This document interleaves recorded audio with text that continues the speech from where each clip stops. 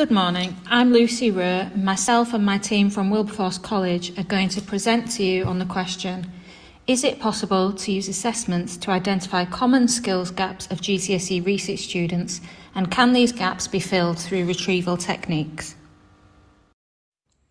As we came to this research question, we started with the idea of mastery and looking at different mastery approaches for raising attainment. We wanted to focus on gap filling primarily, so we needed to look first at how to identify those gaps. Our initial aim was to attempt to identify whether there were differences in the skills gaps between the different settings in our action research group. However, we had to adapt this following cycle 1. We started our research by focusing on mastery methods and moved on to methods of identifying skills gaps and the role of threshold concepts. We found that as far back as 2017, it was suggested that further education teaching should focus on closing students' learning gaps rather than on covering the whole course content. Also, Davies suggests that teachers must start the year with comprehensive diagnostic assessment. We also researched different methods of identifying misconceptions, and we looked at error analysis. This involves categorising errors into 2 groups, slips and bugs, with slips being a random error that is not indicative of a gap in knowledge or misunderstanding, and bugs being a persistent misconception that will consistently interfere with students' abilities. However, Craig Barton suggested in 2018 that a good diagnostic question can help you identify and understand both mistakes and misconceptions. Starr suggests devoting instructional time daily to filling gaps, exposing students to mathematics problems that include tasks from prior years and units. He recommends that this can be done through do now or warm-up exercises, additions to homework assignments, or even test problems. Once we had completed our initial research and reading, we began the project in earnest. We created an initial assessment using past paper questions from the GCSE 2017 papers. We used all of the number-related questions for this, as we wanted to focus on these as potential threshold concepts. This wasn't as useful as we imagined, and as we'll discuss on a later slide, so a second attempt was needed at analysing skills gaps. We used ED for this to allow us to identify where the misconceptions were arising and whether they were indeed true skills gaps or whether they were just slips. After we had a notional idea of what the skills gaps were, we created a retrieval sheet for these 8 skills for students to complete over a series of lessons. We made 16 versions for students to complete every lesson and a tracker to go alongside these to record student improvements. The questions were kept minimally different to ensure that we were keeping the level of difficulty around the same. Those questions where students got them incorrect, we then got them to practice additional questions within the lessons. We used MathsWatch for some students. We also used visual methods for the questions where that was applicable, such as the ratio question. We completed a follow-up ED at the midway point and at the end point to look for any progression from these students.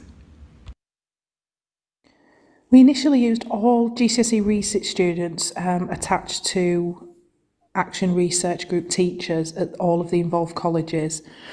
We inputted the results onto a skills analysis spreadsheet on Excel from the initial assessment, where we had a score for each question per student, given a red, amber and green output. The results were stored in ED for the second assessment attempt, and Microsoft Forms was used to collect results from student trackers electronically. We also used Microsoft Forms to gauge student responses and for a staff voice using open input, and all students completed a final mock of the year to compare overall grade change from the December mock to the end of the year. We identified topic areas below 45% as a jumping off point, then looked at whether these were actual skills gaps or if there were any other issues at play.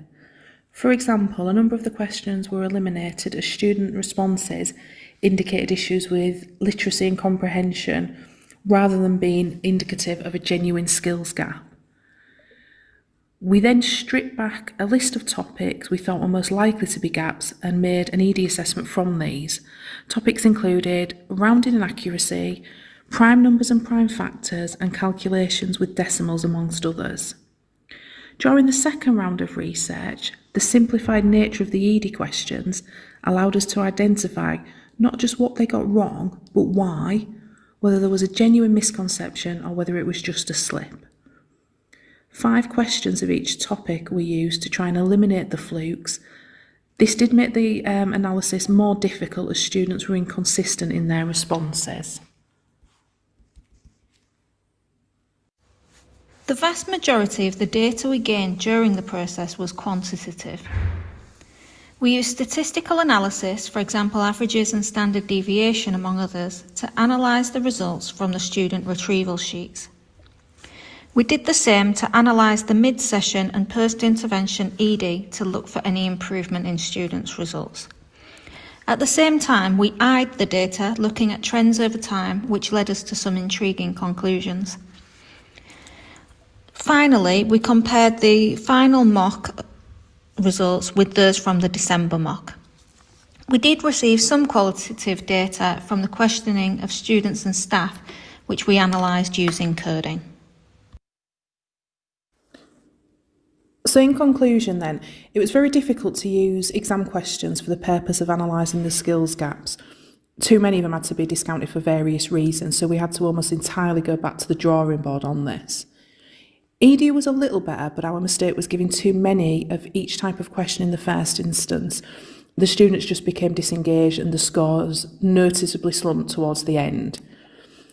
We used ED for identifying where students had genuine misunderstandings and gaps in knowledge. For example, we came to the conclusion that students struggled with prime factor trees as they had an issue with both factors and prime numbers. We did find there was too much variance between the students and it became impossible to identify consistent gaps across the cohort, presumably due to the varied nature of the schools they came from. Although strangely, this was also the case in the 2 school sixth forms that we worked with. Even on an individual basis, they didn't necessarily get the same questions consistently incorrect on the first ED that we used.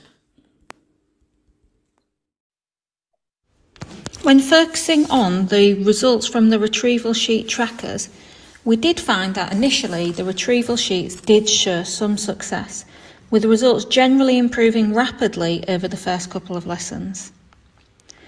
Although overall improvement in the average score and the average score per student, we did find that further broken down analysis, question by question, seemed to reveal that this wasn't necessarily consistent improvement by topic. For example, some students got one question correct one lesson and then they got the exact same topic incorrect the next lesson, although their score was improving as they were getting different questions correct. We did notice that there was definite variance across the groups in terms of both outcome and perception. The students' opinion of impact varied, often by class group rather than by results, high or low, or by any other classification. Some students found it really useful and thought that it had had a big impact on their learning, how others really disliked it and didn't think it had given them any improvement at all. While we did see improvement on the retrieval sheet trackers and subsequently on the ED assessments, the impact on overall attainment was limited. We didn't have enough of an impact to say that it could be definitely put down to this intervention from the overall mock results. One of our key takeaways from this was that improvement seemed to slow after the midway point. Some students even completely plateaued. Perhaps this showed disengagement. We have questioned whether the 8-week intervention was too long, and one of our considerations for next time was breaking it down into 4 topics per sheet, but to do each of the topics for 4 weeks rather than the full 8 weeks. Hello, we have been Wilberforce College. Thank you for listening to our presentation. We welcome any questions that you may have. Thank you.